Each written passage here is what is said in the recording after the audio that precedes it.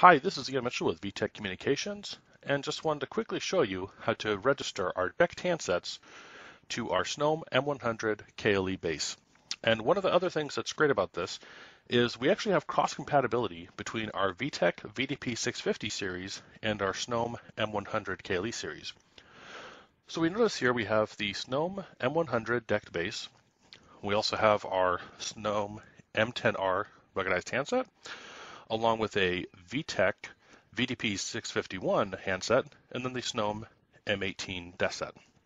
So to begin the pairing process, we'll actually notice that out of the box, we actually support DECT auto registration.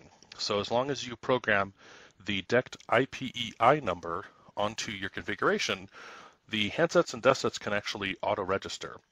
But in this case, we're going to do a manual registration. So we will actually just see on here where it says the DECT or the auto reg didn't work. We'll go ahead and hit yes that we want to try manual. That'll reset the handset and put you into a manual mode. So at this point, we can actually just hold the page button for about 4 seconds on the base. And then we'll see that both the power and SIP light will flash in sync. And we just hit the pound key. We can put the handset back, and that should auto register.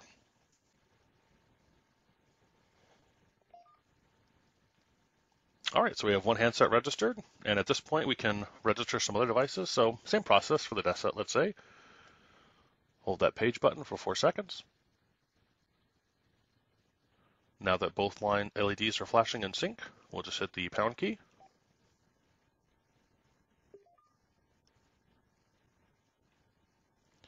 All right, now we can see we have the desk set registered. And if we want to do the same thing on our M10R, again, we notice that it is in the DECT auto registration. We'll just hit the yes button to cancel out of that. It does a quick power cycle of the handset, and now we're in manual mode. So again, hold that page button. Both LEDs are flashing. Hit pound and put it back. Now, one other thing that we'll notice is by default, we're just going to say things like handset 1, handset 2, or desk set 2, handset 3.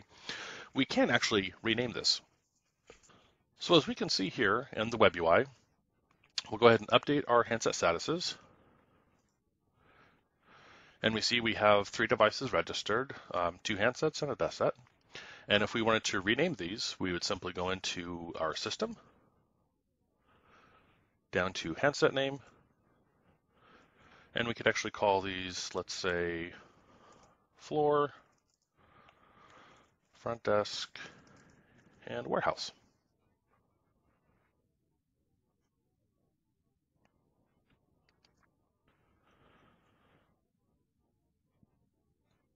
And we can see the update in the handset status here. And back in front of our handsets and desk sets, we can see that our names have updated. So we have the front desk for our main desk phone. We also have the floor for our handset. And then we have the warehouse for the other handset.